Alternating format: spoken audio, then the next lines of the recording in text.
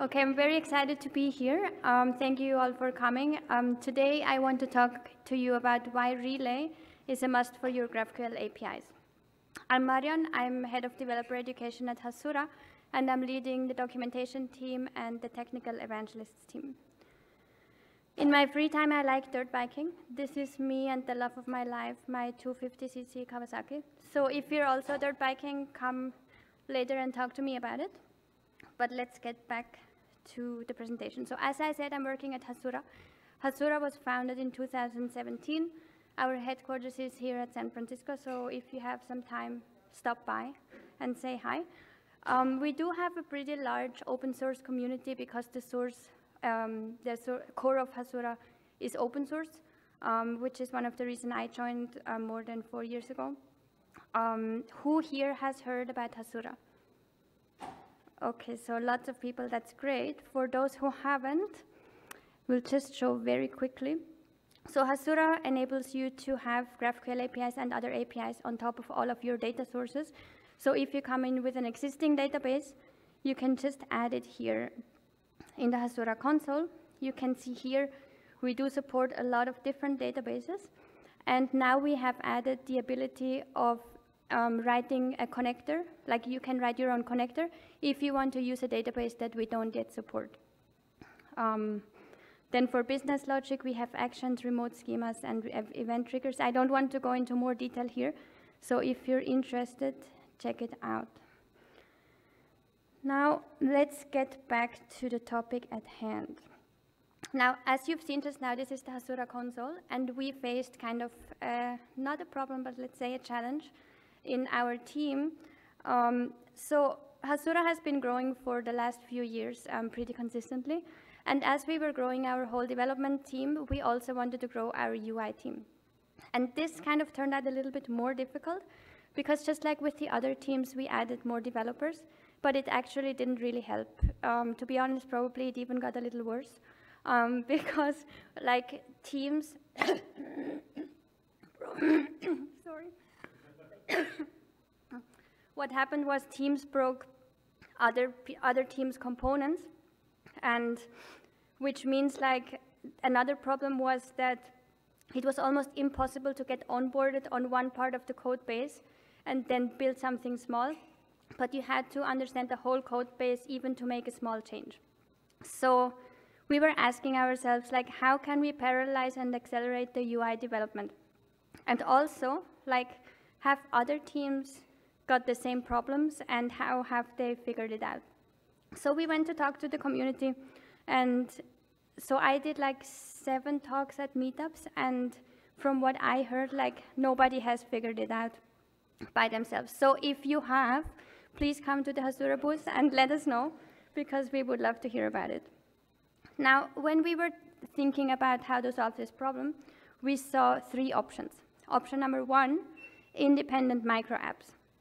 But we discarded this pretty quickly because like if several components have to load at the same time, it's pretty inefficient and leads to bad performance. And even worse, sometimes if you switch a tab, there's a reload because it's actually a different application that is loading. So this kind of sucks. And even worse than this, it can lead to inconsistent state if data is updated in one component but not in the other. So we were like, no, this is not a good option. Then option number 2 was UI component ownership. What does this mean? It means it's one application, but teams are responsible for specific UI components. Now also, this is not an option because there's a lot of shared state between the components, and the data loading responsibility will always be with the root component, which then has to be manipulated by different teams as well, again leading to regressions and the possibility of breaking each other's code. Also, our goal of humans, I mean, we do like humans and the fact that we work together, but we also want to have independent ownership of these UI components. Then option number 3, that was when we discovered Relay style GraphQL. Now, who has heard about Relay? Oh, wow. Who is using it in production? Okay. So looks like some Relay fans here. So for those who don't know, Relay is a data management tool for React. And it actually does allow for component ownership. And the way that it works is that you have GraphQL fragments and React components, and the data requirements are defined right at this GraphQL fragment and React component. Then what happens is the Relay compiler goes through all of these queries and creates one big query for the whole tree, then making sure that the data gets updated consistently across all components. So whenever something gets updated in one component, it's, the Relay compiler gets updated and makes sure it's updated everywhere else as well. So now let's see how this looks like. I have here a project in VS Code. Pretty standard React project. It's an app here. Then we have a post list, post item, labels that belong to post, and post details. Now here in the post item, you can see very nicely what I meant before when I talked about GraphQL fragments and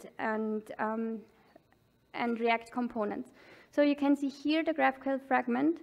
The post item fragment refers to the label fragment inside this file, and at the same time and in the same file, the post item component of React refers to the label component of React. So you can see the data requirement is defined right here.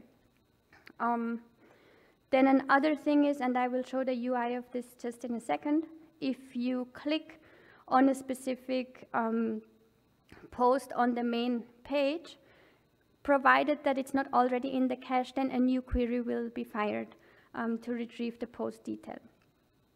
Now, very quickly, this is not part of this project, but I just wanted to show it here so that you can get a better picture, but I will also show it in the browser just in a second. This is, you can see here all these components that we have, and Relay automatically, the Relay compiler automatically creates this big query out of all the queries that we have, which will then render the whole components tree. Now let's look at the UI. Okay, first of all, what I'm doing is a reload here. And you can see here that despite we have loaded data across several components, there's only one GraphQL query. And you can see here that, in fact, this is exactly the same query as I showed you before. Then we have here some user data, a list of posts, and labels that belong to the post, and it's also interactive. So if I click on one of the posts, I can see details and the labels of this post. Now, one thing that is interesting is that this is the Relay Global Node ID. Now, what is the Relay Global Node ID? This is something that needs to be implemented in your application to make sure that every single item in your database and across all of your data sources, whatever, has a unique identifier that then can be presented. And now I will show you a video to kind of show some magic about Relay. And the reason that this is a video is this is the new Hasura v3 console, which is not 100% production ready. So yes, but the point is kind of showing the magic of Relay. So we have here a query, and you can see here the query contains labels and posts and labels. So, and we can pass an identifier that is an ID to this query to show a specific post or label. Now what we're doing is we want to retrieve a post. So we have a global node ID that we're passing as a variable to this query, as here as an identifier. And then we fire the query, and you can see, even though the query contains posts and labels, what comes back is just a post. Because this is the Relay magic, it can discover kind of to what table that we're referring to, and then the response gives back exactly what we need. Now, let's try to change this Relay Global Node ID from post to a label.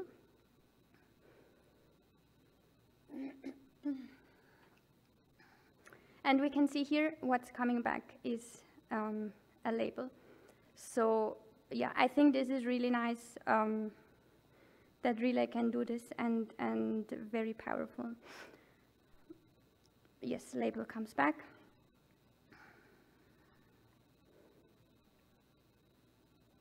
Cool.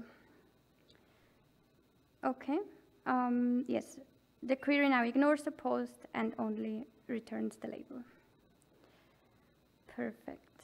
So let's go back to the slides.